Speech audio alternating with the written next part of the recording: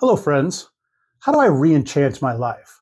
In today's video, I talk about practical solutions to this question as well as how we got here so that we can change our thinking and perception.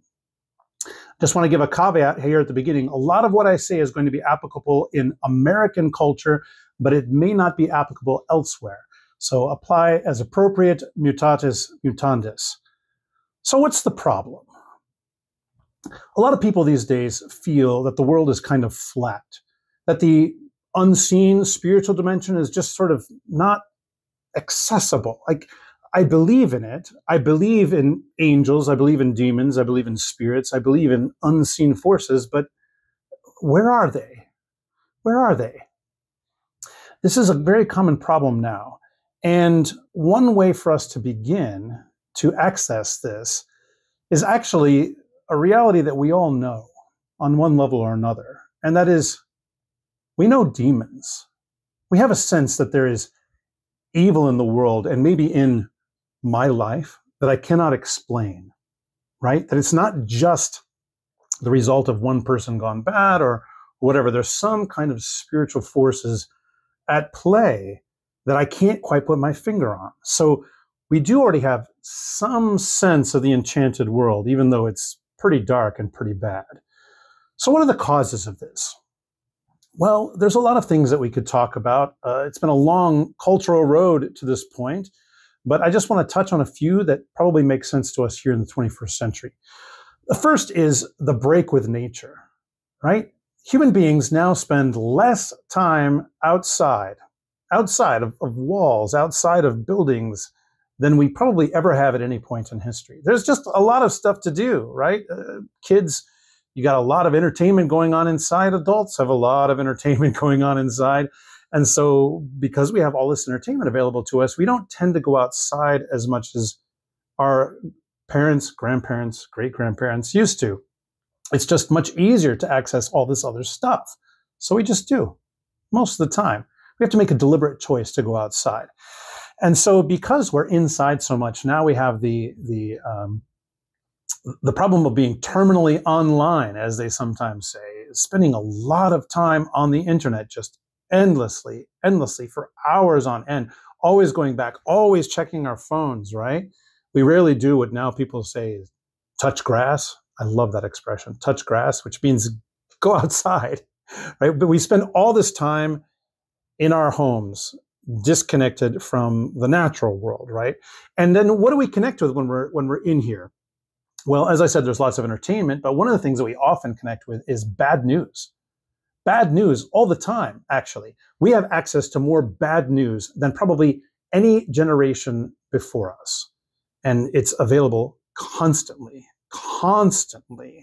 right? Not just bad news in the news, but also sort of general doom scrolling where we see difficult things, stressful things, traumatic things all the time. And this has the effect of deadening our senses, including our spiritual senses. So this world gets flatter as a result, right? There's other things that play into this as well, like our architecture, right? You might not think about that right away, but think about the way that architecture in the modern world tends to go. It tends to be very blocky and not very beautiful. And even where it is attempting to be beautiful, it's not very ornate. It's very, very functional much of the time. If you look at really old buildings, buildings are 100 years old or more, you'll probably notice that even the simplest of them tended to have certain flourishes, certain things that said this is an important building in some way, even if it was a relatively unimportant building, right? You know, brickwork or sculptures or whatever that gave it something extra, because the people of that time believed that it was worth it to spend that extra time, money, and effort on architecture that accentuated human life and didn't simply serve its functional purposes. So we're surrounded by bad architecture. And then connected to that also is that in our public culture, the stuff that's built, instead of monuments being quite as prominent, now we have advertisements. There are still monuments, but advertisements are way, way more available to us. And even when we do put up public sculpture, let's face it, a lot of that public sculpture, cities especially, is pretty bad. It's pretty bad. It's almost impossible to connect to. It's very abstract, very Weird, right? Oh, it's not human. It's not humane anymore. And so this contributes to a certain sense of disenchantment. It's just sort of geometric or whatever else it might be. There's also a lot of bad theology out there. And this could probably be hours of discussion, but I just kind of want to outline. We generally went as Christians from having kind of three spiritual levels, as it were. You've got God, you've got spirits, angels, demons, whatever, and humans, and always these three interacting with each other all the time. And then eventually what happens is, especially with the Reformation, where Protestantism doesn't want you to venerate saints, doesn't want you to talk to angels, doesn't want you to call upon them for help, it gets flattened to just two levels, God and us. And that's why so many people say, well, I can just connect to God directly, which has always been true. But what they mean by that is, let's push all those other spirits out. And so it flattened it to just two levels. And then, of course, now you get to the point of secularism, and it's flattened to just one. It's just us. It's not us and the saints and angels and God. And it's not us and God. It's just us, right? And so this unseen dimension now is being actively denied as even existing at all. And so then, as a result of that, we get all kinds of really bad theology that goes along with it. Even where we do believe that God is still there, because of this other spiritual dimension kind of being gone, we tend to think of our lives in very Gnostic terms, right? So the end of my life, it's about my soul escaping my body so I can go to heaven when I die. End of story. End of story. And yet Christianity actually talks about resurrection of the body.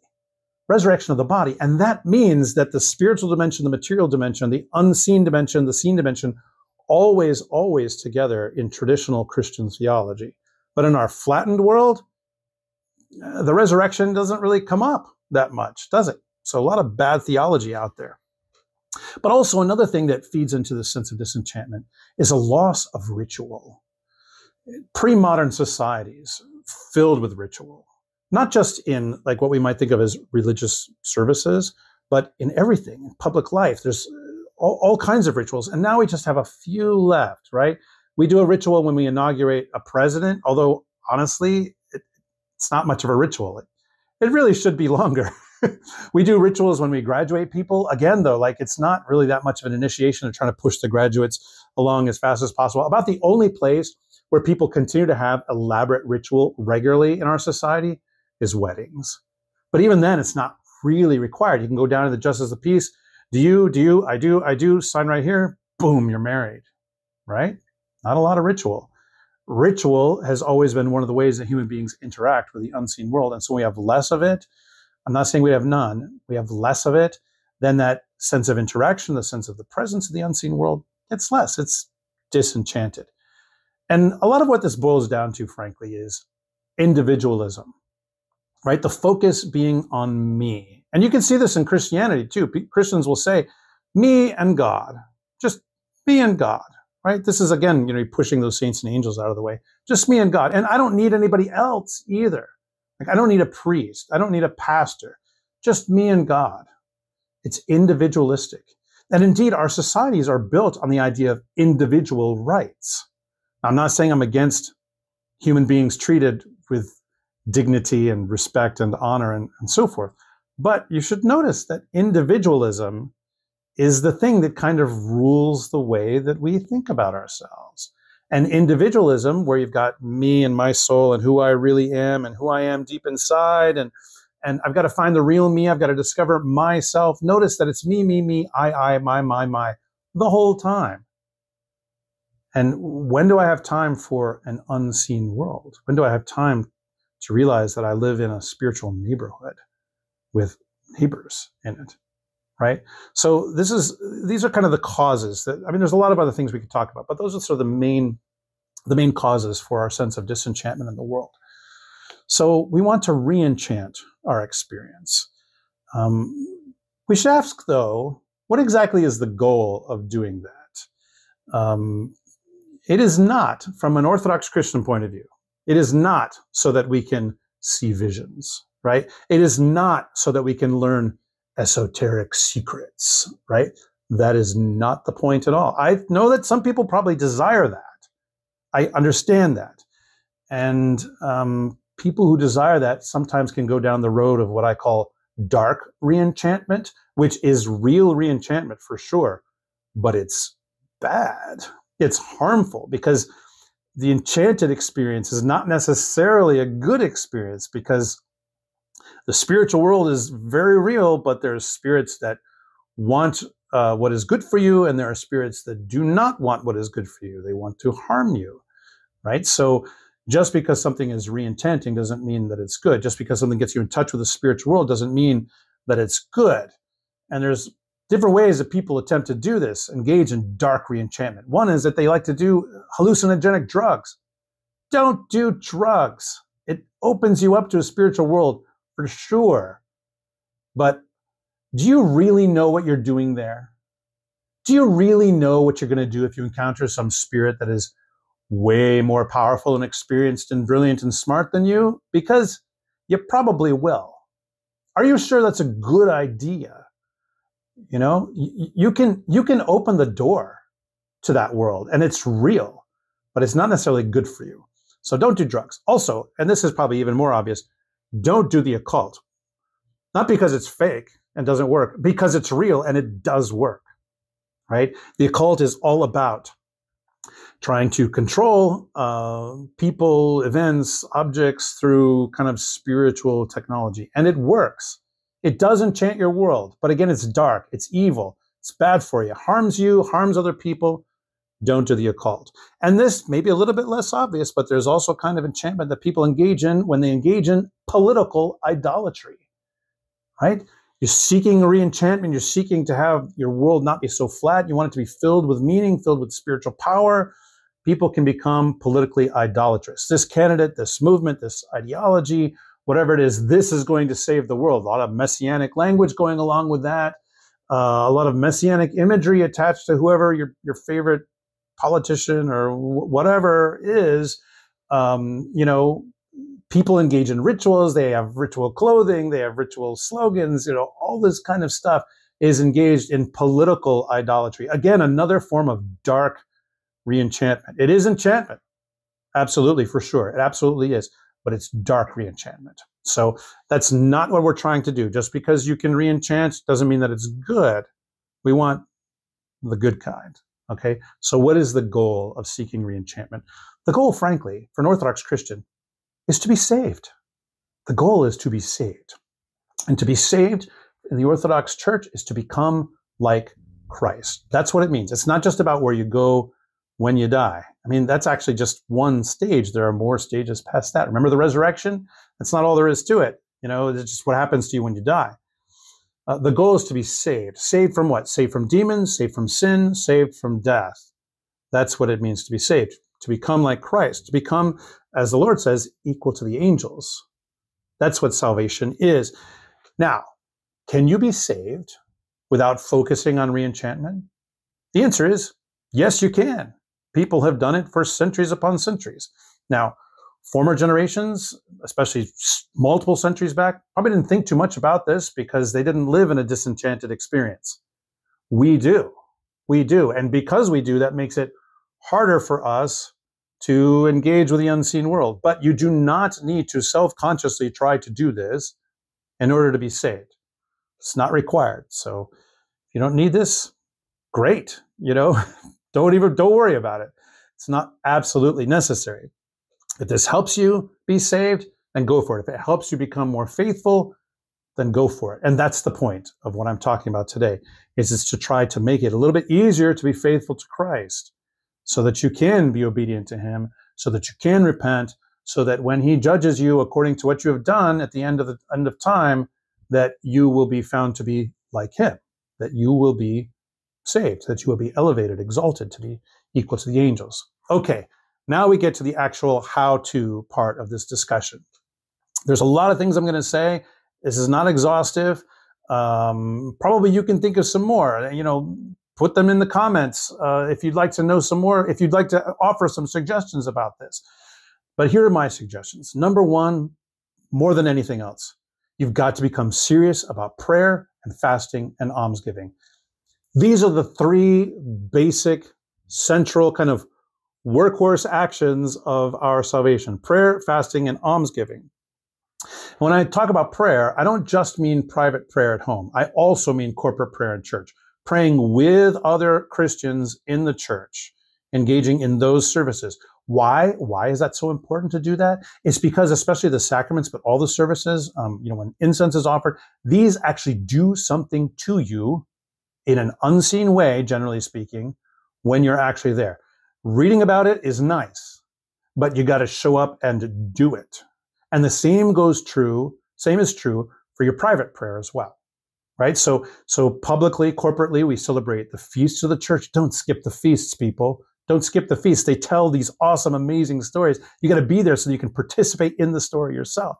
And you got to venerate the saints, get to know them. This is all part of that corporate prayer. Show up for that, show up. But also private prayer, you got to show up for that too. Get up in the morning, do that morning prayer. Before you go to sleep at night, do that evening prayer. Before and after, God willing, you eat, do those prayers, right? Ask for God's blessing all the time. Where is God? Why doesn't he seem to be showing up? How often do you actually invite him? How often do you invite him?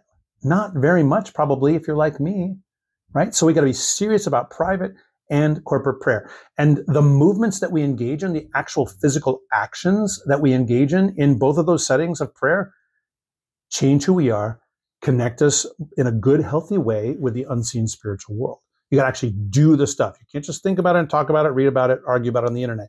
You got to do the stuff, right? Okay, so that's prayer. I mentioned fasting, but it's not just fasting, it's asceticism in general. Why is asceticism so important? It's because it is a spiritual action in the physical body. Okay? Spiritual action in the physical body. If you are weighed down by the lusts of the flesh, you know what they are, right? If you're weighed down by that stuff, your ability to engage in the spiritual life in any good, healthy way, it's going to be very, very hampered. Very, very hampered. You have to always be working on that purification. If you're not working on it, then it's just an intellectual game, guys. It's just like a game. You got to actually do the stuff. And asceticism, the fasting, the long church services, frankly, chastity, appropriately done within marriage and done constantly outside of marriage, right? All of these things are really part of what it means to actually be engaged in the spiritual world well, right? So if you're fat and satisfied on your desires, it's going to be really hard to engage with the spiritual world. Doesn't mean that you have to be a certain weight or that's not what I mean at all. I mean that you're engaging in the struggle. Are you engaging in the struggle? The struggle happens in this physical body. The physical body really, really matters. We're not Gnostics. You are your body. It's not just some kind of shell. So I mentioned prayer, mentioned asceticism, fasting, all those kinds of asceticism, and then also almsgiving.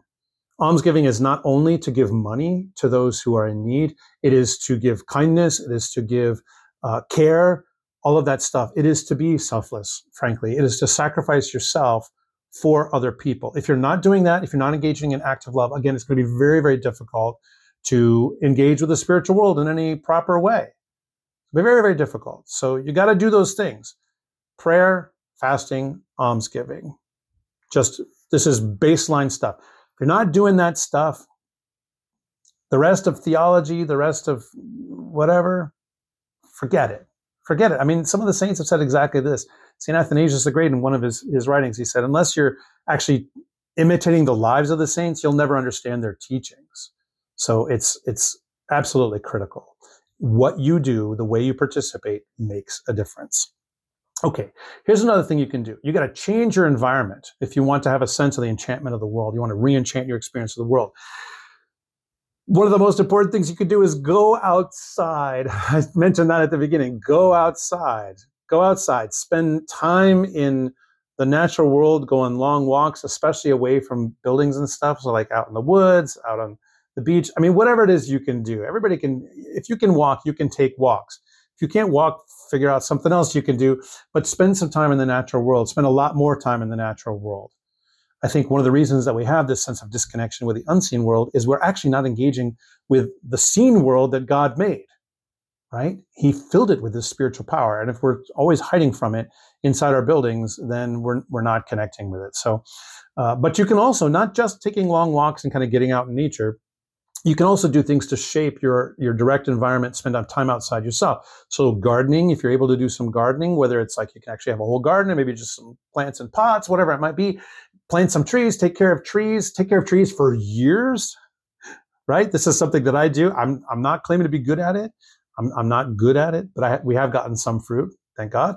You also shape your home, like make it beautiful, like work. Maybe you're not an architect, or you're not a builder, whatever, fine. But beautify your home, especially on the outside. It says something to the world, says something to you. This helps to re-enchant your experience of the world. Okay, so there's some other things you can do also to shape your environment that you're in. Icons. This might seem obvious, but icons. Make sure you have a prominent prayer corner in your home. And if you have the ability, another one maybe in your bedroom, another one in your office, like wherever you're able to do that. I know not everybody's able to do that everywhere. You should have at least one place, which is the place you go to pray. And should be adorned with icons, a cross, whatever it is that you can afford. But don't just fill it up with lots of stuff. Make those icons ones that are specifically meaningful to you. Saints that you know, feasts that you really connect with. And obviously more than anything else, Christ, his mother, right? Icons. It really does help to re-enchant the world, not just because we see them on our walls and pray in front of them, but also because of the stories that they tell. Human beings are visual animals, and icons tell us stories, and they reveal to us the actual enchantment in the world by what it is that they show. They're showing the spiritual reality right there in front of us. So icons, I mean, engage with them, use them, okay? Spend as much time as you can inside Orthodox church buildings. Even the simplest ones are designed, even like the simplest ones, like where some storefront that's been converted a little bit or whatever it might be, to the most glorious, incredible, massive cathedral, they are all designed to reveal the spiritual world to us in one way or another. So spend time inside those buildings as much as you can. Another one you may not think about too much is pilgrimage. Pilgrimage. Pilgrimage changes your setting. It makes your life changed for a while. And you're going to venerate some holy person, place, object, whatever it might be. You're going on a journey of prayer. Pilgrimage takes you outside of the routines of your life and puts you on a journey that is specifically a spiritual journey. And that's going to change your perception. It's going to change who you are. It's going to change your thinking. I really recommend pilgrimage. If you're able to do it, not everybody's able, I understand that. But if you're able to do it, make those pilgrimages. And if you can make a long pilgrimage, that's great, where it really kind of takes you outside of what you're used to.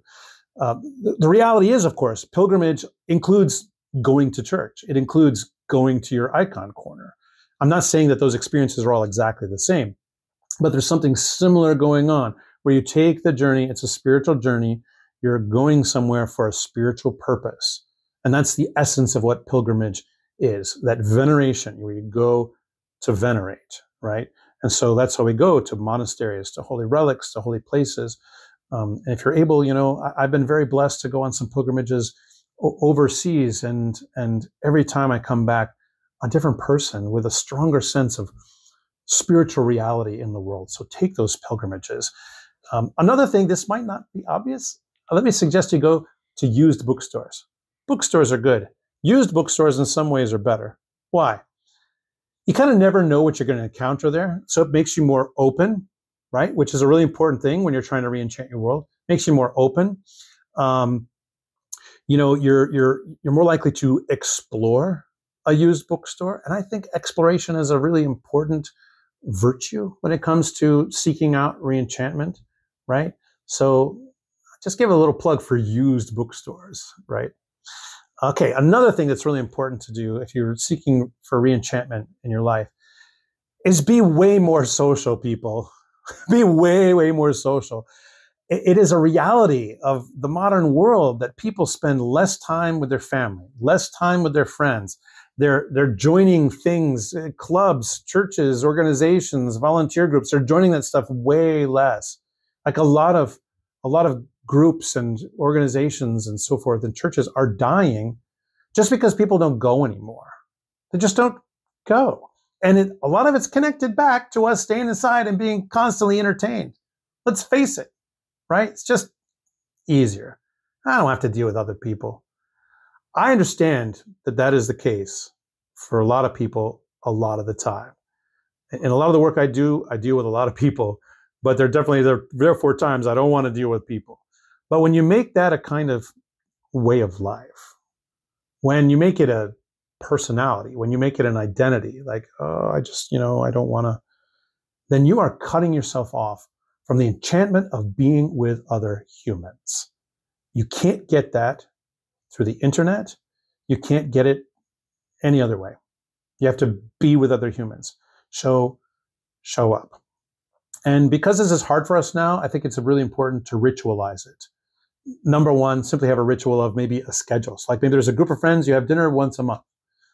Obviously, church, it's built right in, right? It's ritualized by definition. You show up at a particular time, you do particular things. Ritualize it, because that ritualization helps to ingrain the habit within us, but it also is part of what it means to interact with the unseen world, okay? So spend that time with your family, spend that time with your friends, and volunteer. Join a group of some kind, something that interests you if you're able, something where you're doing something good, whatever it might be. Spend time on a regular basis with other humans. Get outside of yourself. Because remember, the opposite of enchantment is individualism. That's the opposite of enchantment, is individualism. And so if you're going to be cured of individualism, you're going to have to connect with other human beings. Another significant thing that you can do is to learn to reinterpret the scriptures and life in a way that engages with the unseen world much better. So, number one, most important, church services. You go to Orthodox church services, listen very closely, try to understand what's going on, engage, ask questions when the service is over or beforehand of someone who knows, someone who understands, so you can know what it is that is happening in the service. What does it do to you when you are there? What is the story that is being told, right? Church services help us to reinterpret the world. They help us to understand the scriptures in a way that engages with the unseen world in a good, healthy, beautiful way. It's absolutely critical. You cannot do without it, right? So go to church services, listen very closely. Another thing you can do is to read the lives of saints. I know you hear this recommendation from every Orthodox person probably who talks about anything, but it's actually a really good one, because you can see in those stories how the saints themselves engage with the unseen world, how they understand what's going on, and it shows you what's really there. It pulls back the veil so you can actually see it. It's not just talk about the experiences the saints have, but actually see those experiences in the saints' lives. And you know what? There is a gazillion collections of saints' lives out there.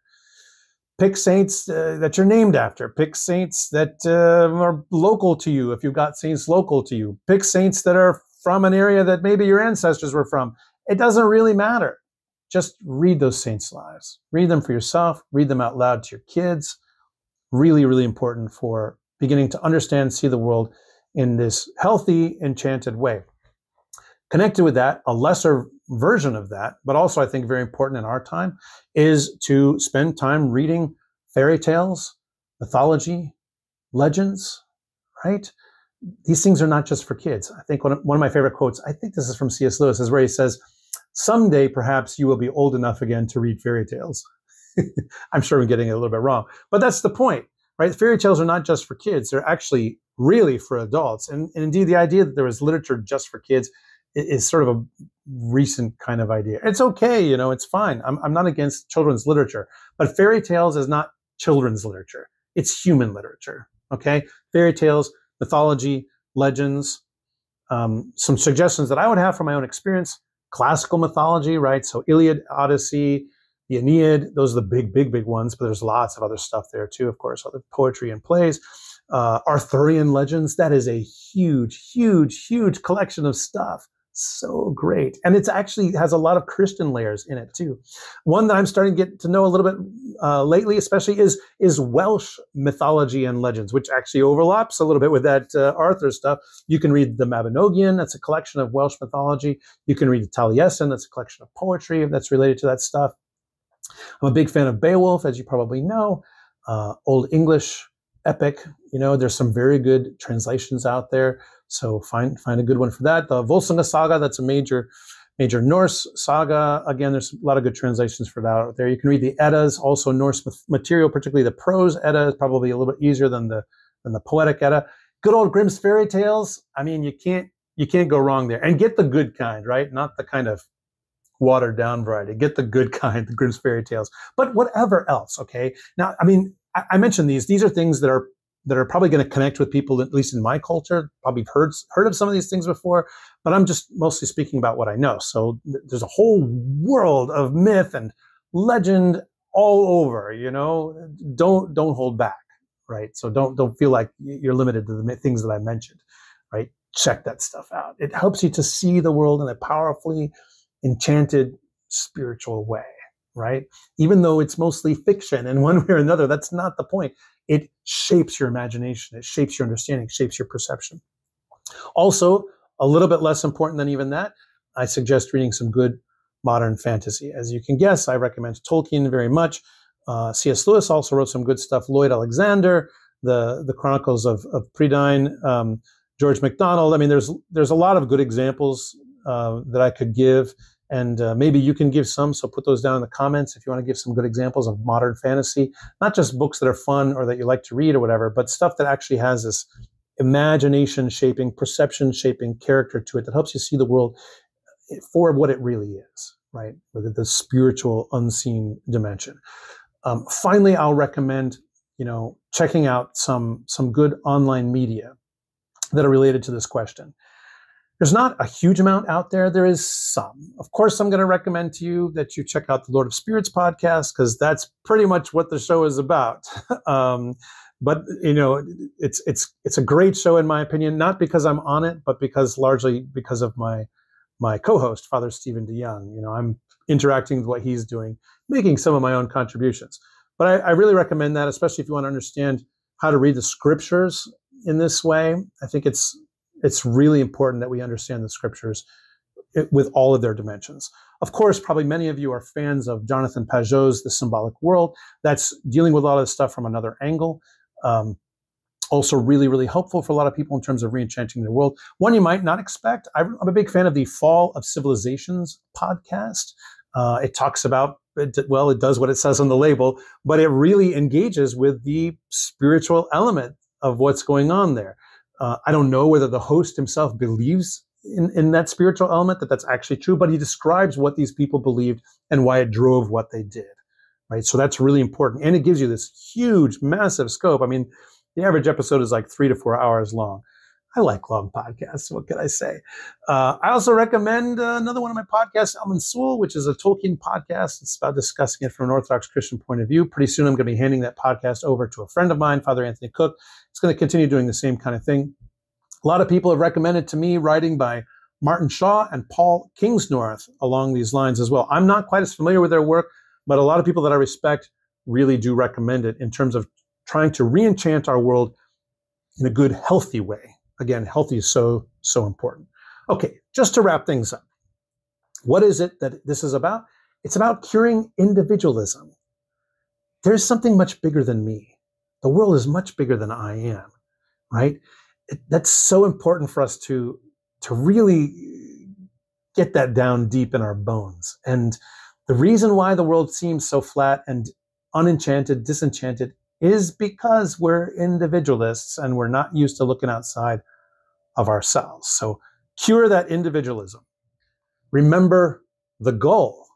The goal is not enchantment. The goal is not to see visions, to dream dreams, to have esoteric knowledge. The goal is definitely not to assert some kind of spiritual control over other people or objects or the world or whatever. That is not the goal. The goal is to be saved. The goal is to be saved. The goal is to become more like Christ. Again, if you don't need any of this in order to be faithful to Christ, then ignore everything I just said. Do the good things that you know to do, the good things that you're already doing, right? But remember the goal. The goal is salvation, not just better perception or whatever it might be. What are some likely results if we actually pursue this and do the things that I talked about? Well, God willing, there's going to be more faithfulness, right? If I understand and see the world and at least I'm able to interpret the world as it truly is, then I'm going to be motivated to be more faithful. I'm going to be motivated to do all those things that are the things that the good and faithful Christian does, right? And honestly, it's probably going to lower my stress level. If I see the world as it truly is, even all of the horrifying, difficult things that are going on there, but I see the spiritual dimension more clearly, the unseen dimension more clearly, I know that God wins. Christ himself said, in this world you will have trouble, but be of good cheer, for I have overcome the world. If you really know that, because you can see the spiritual dimension in the good, healthy, proper way, it's going to lower your stress level because you don't have to be going crazy about even the actual, real, genuinely evil things that are going on in the world because you understand how God is using it. You understand how to help heal people in the midst of it. It's going to lower your stress level, very likely. You're also probably going to have better relationships because, number one, you're not going to be so self-centered, but you're going to also bring in the spiritual dimension to your relationships. This is really, really critical, especially for married people, but anyone who's in any kind of relationship of any kind, right? I'm not just talking about romantic relationships of any kind. The closer you grow to God, the more you engage in the kind of freedom that comes with a beautiful contact, communication with the unseen world, your relationships are going to be better because you're not going to expect that one other person to be everything for you, number one. You're also going to come into it with a more mature, stable sensibility yourself. It's going to make your relationships better.